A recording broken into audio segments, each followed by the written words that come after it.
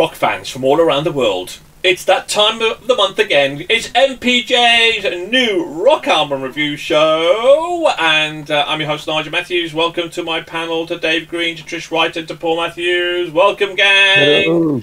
Hello. So it's March. There's a new format. We're reviewing single albums, and then at the end of all of that, we're going to have a results show. Dun, dun, dun, where we're going to vote, reveal our votes, and see whether any of our albums get into our Hall of Fame, whether they qualify potentially for the end of the album of the year show. Today, ladies and gentlemen, we are reviewing Mother, and their album Grief Chapter. Mother is a Canadian indie rock band based in Quantrill Island, British Columbia. The band consists of Ryan Guldemon on guitar and vocals, Molly Guldemon and Jasmine Perkin on vocals and keyboard, Ali Sadat on drums, and Mike Young on bass. Longtime bassist Jeremy Page left the band in 2016. After forming in 2005, the Independent released their self-debut album the same year under the name Mother, and they later changed their name to Mother and re-released the album on Last Gang Records, retitled Touch Up, and reissue also featured several new songs.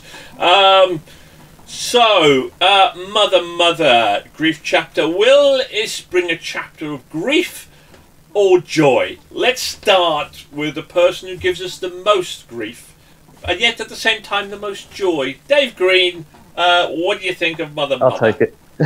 I don't know. Is the easy answer. The longer answer, I'll start with the stuff that I do know. The song The Matrix on the album, absolutely love it. Probably my favourite song out of any of these albums this month. Absolutely loved it. Straight on the playlist.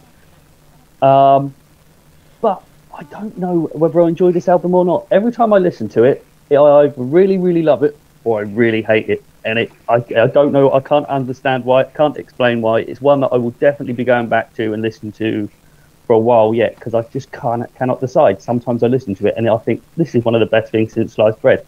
Then other times I listen to it and I'm like, nah, this is awful. What am I talking about?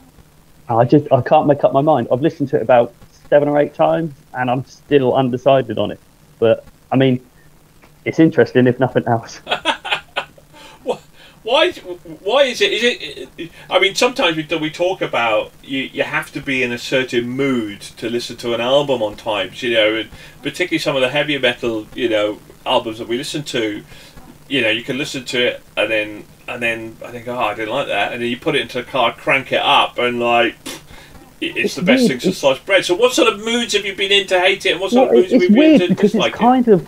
At times, it's kind of like it's got like an upbeat, melancholy feel, if that makes any sense whatsoever. It's kind of the context of the music and the sort of style of it is fairly sort of melancholy, but at the same time, it can be quite upbeat. And it's just like, you actually say, it's probably the mood. It's got to hit the right sort of mood, and it's just got to be a mood where I'm sort of fairly open to listening to it. And if it's something that I'm just putting on to chill with in the background, I think that's the times when it doesn't really sort of hit. It's got to be something that I actually sit down and listen to and then go, yeah, okay, I can appreciate that. If I put it on as sort of background music or just music while I'm doing something else, that's when I struggle with it. I think it's not really the sort of background sort of music sort of thing for me. Well, let's hope for Mother's sake that you're in a really good mood when you voted. Now, something we could never decide whether we love or hate the sound of her voice. Let's find out if today we're going to love it. Trish White! Mother! Oh my god, I'm loving these segues today. So, this band is not my normal listen to kind of music. But this album had a bit of everything. The slower melodic songs, some pop synth songs. I really liked the track Explode. The female lead at times really reminded me of Miley Cyrus, especially on Head Shrink. So that sort of gruff country rock sound, which worked really well on this album. It's an album to have on in the background if you just want to chill. Bit of chill rock, nothing too heavy. A nice album and a nice surprise. I have to say, I did go and see them a couple of weeks ago in Brighton, and their whole show was fully upbeat. So the album doesn't reflect really what they are like live as well. So, yeah, good job. Now, somebody who always does a good job. Always, without fail, he does a good job. But he's not here today. So, so Chris is not here today. So let's go to Paul Matthews instead. Paul, what do you think of Mother? Yeah. Some. I don't know how to follow that, to be honest. Such a poor introduction. It's left me deflated. Sorry. Yeah. Well, I mean, I'm sure you can pick yourself up. Well, I couldn't for this album, to be honest. So having previously listened to and enjoyed the song Hayloft, I thought I knew what I was getting myself into with Mother's latest offering, Grief Chapter. I was clearly wrong. One can only admire the band's refusal to stick to conventional song structures. Like, if you want to find out what's really happening in most songs, you click to about a minute in, and that's when the chorus or the song really takes off. And then you can double back to the beginning to see how the band built up to it. And in fact, I can only applaud them on their creativity.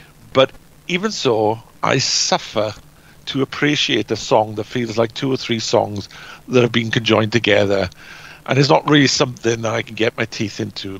For me, it's a complete turn-off. This is a shame, as I believe this is a super band in waiting. They just need someone to stop them running around like a bunch of kittens chasing a ball of wool, and have them create something that is much more comfortable to the audio senses. Oh, he's not feeling it. He's feeling the grief this month, isn't he, people?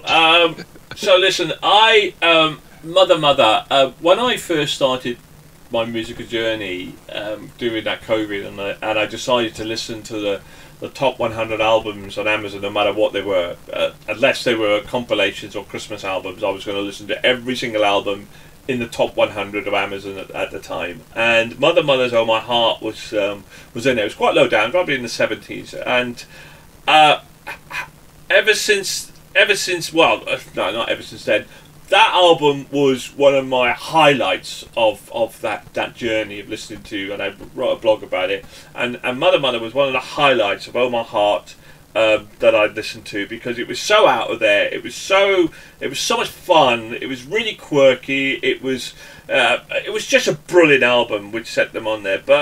And so I obviously then went on to try and listen to some of their other stuff, and since then I've not really enjoyed much of what they've done. They've been wacky.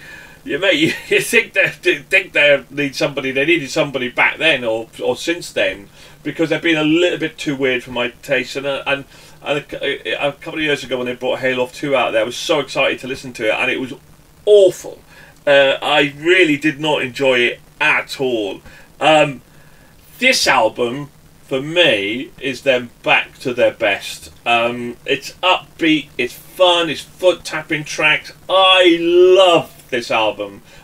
Days, Nobody to Escape. It's a little bit wacky, and I think I know where Dave's coming from. Sometimes you go like, that's a bit odd. But the whole point about their structure is that they, I think the strength, Paul, is the fact that you don't know what's kind of going to quite happen. But at least with this album, it is a little bit more constructed. It is a little bit more, formulated in terms of keeping them to at least some sort of style and structure. That structure is a bit more looser than another typical band, but in comparison to their previous stuff, it's just way all over the place. At least this is a bit more commercial and a little bit more structure to it. Fantastic album, full of foot-tapping songs, full of joy. Absolutely adore this album. Really good, really good. Not perfect.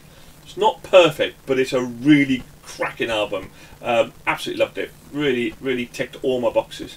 And oddly, Nathan, who's really hard to please, probably one of his favourite albums he's listened to since he's been on this show, which is a real shock. So, and he said anybody who didn't like this song is a miserable sod and needs to get some love and joy into their life. Was the comment that he made to me.